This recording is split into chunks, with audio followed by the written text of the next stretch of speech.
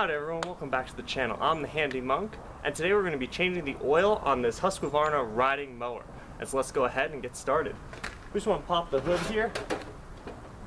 One of the first things we want to do is just also warm the mower up, get the dirt mixed into the oil.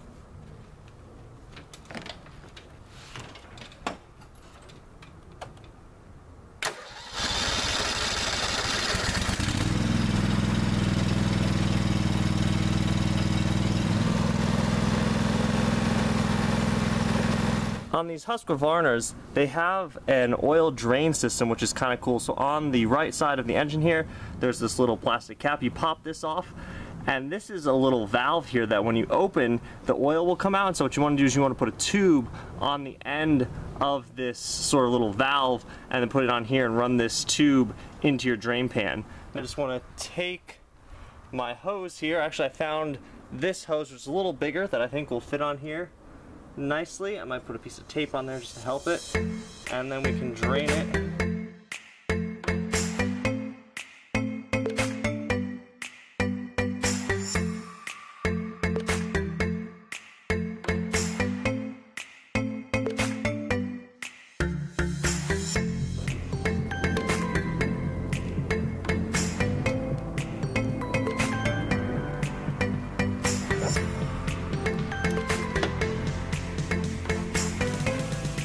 Oh, yep, there we go, perfect. And the oil, yeah, just turn it, loosen it up, and the oil is draining right out into the pan. So that worked perfectly, no leakage over there. So that works. It's very nice when you have the hose, then you just put it right into the pan. Otherwise, oil will leak out all along the surface and down there and make a big mess here. And so it is a nice system. So let's give that a few minutes to drain.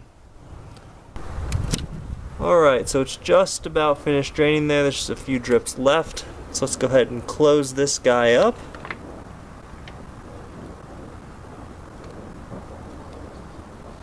Okay. That's closed.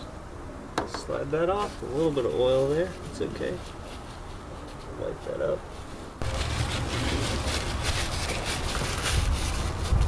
Okay, that's nice and clean.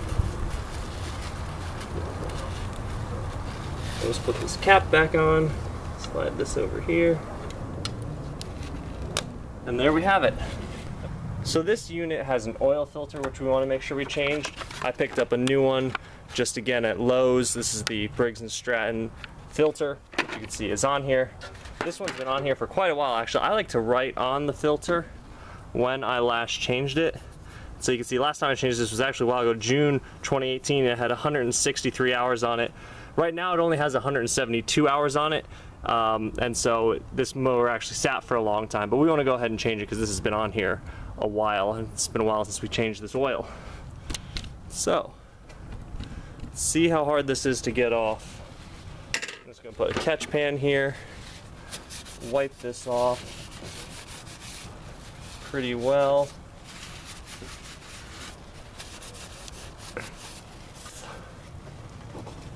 Things can get really tight. They've been on here a long time. I don't know if I have an oil filter wrench.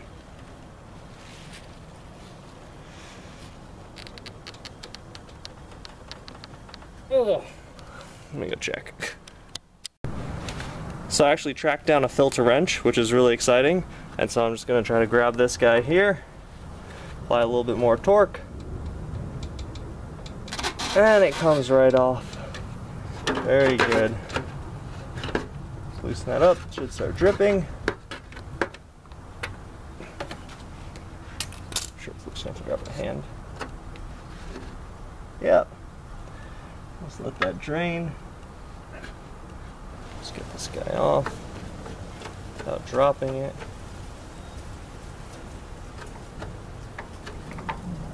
Aha! There we go. Perfect. Oops, that's it there.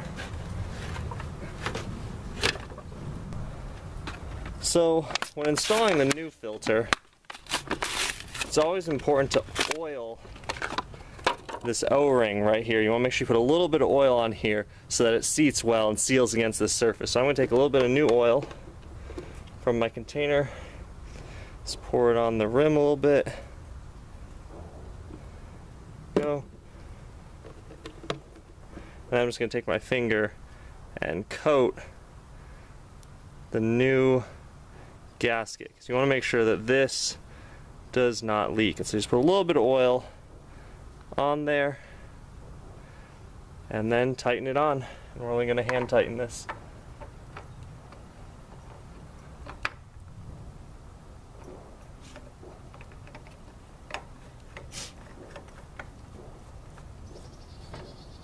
Except I got oil on it. It's slippery. Snug this up a little bit just so it's hand tight. Okay, that should be good. And that's the filter.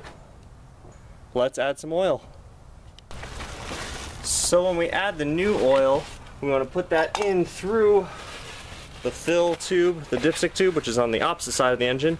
So I've got that right here. I've got a funnel. Just gonna clean out my funnel. So that's good to go.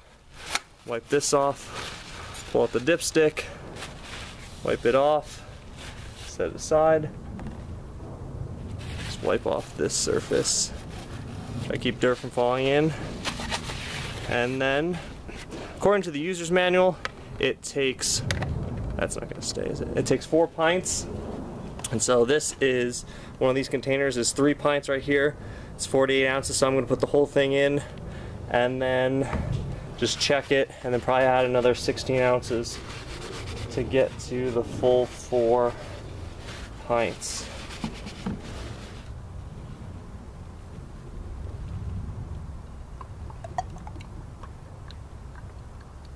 I'm also watching the drain spout to make sure that it's fully closed and none of this oil is leaking out, which it's not, which is good.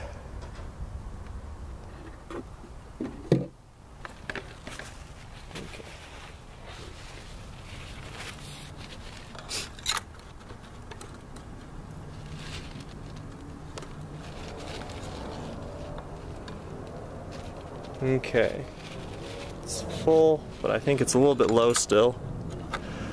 So I've added 3 pints, and I want to just give it a start just so it'll suck down the oil, and then I can check it. I think it's going to be a little bit low, but it's easier to add than subtract.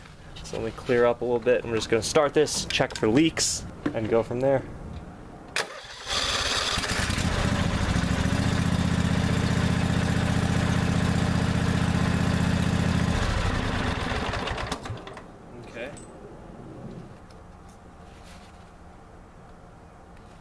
So it says here, you can see the dipstick, it looks like it's actually full after just 3 pints, and so that, I'll keep an eye on it, but for now I'm just going to leave it there, start it back up, let it run for a second. I didn't see any leaks initially, but let's just give it another check.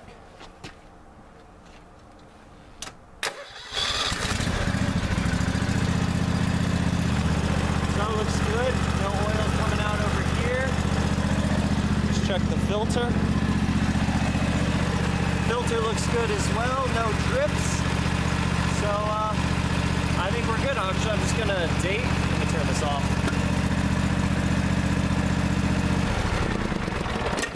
I actually just want to write today's date on this new filter.